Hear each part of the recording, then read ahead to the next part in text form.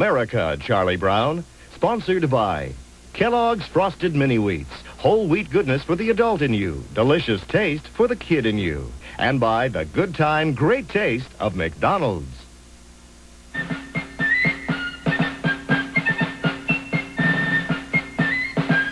Later tonight, a failed drug deal opens the door for JR to ruin the competition. A night of surprises on Dallas. But first, everybody loves a baby, and that's why you'll be loving him. Stay tuned for Marvin, Baby of the Year, next.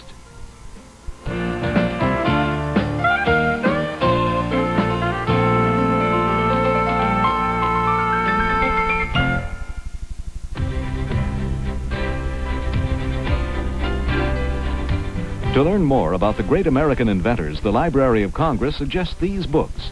Samuel F.B. Morse, Artist with a Message, by John Hudson Tyner. Significant American Inventors, edited by Alvin W. Quinn. And Thomas Alva Edison, by Christopher Lampton. These and many other interesting books are waiting for you in your local library and bookstore. Visit them. They'll be happy to help you read more about it. This is CBS. Number 17, the chuckle. Number 22, the giggle. Number 117, the guffaw. This laughter is brought to you by the new Channel 6 afternoon comedy lineup, featuring Benson at 4, Family Ties at 4:30, WKRP at 5, and Night Court at 5:30. Number 117A, the guffaw with wheeze. At Walt Disney World, there's a special land of fun in the Magic Kingdom, Mickey's Birthday Land. Come on, Minnie.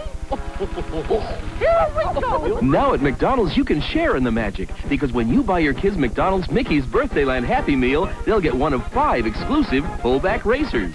Mickey in his roadster, Minnie in her convertible, Goofy in his sports car, Pluto in his runabout, and Donald in his locomotive.